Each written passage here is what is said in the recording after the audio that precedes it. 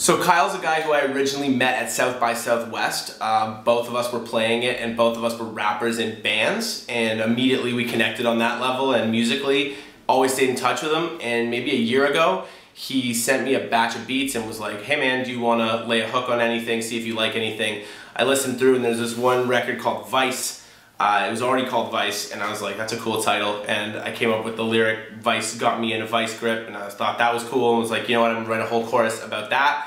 And I did it pretty quickly and sent it off. He really liked it, and you know, a couple months later sent me a version where he was rapping on it and STS was on it, and I was like, man, this is crazy. Both of them absolutely killed it, and super pumped with the record.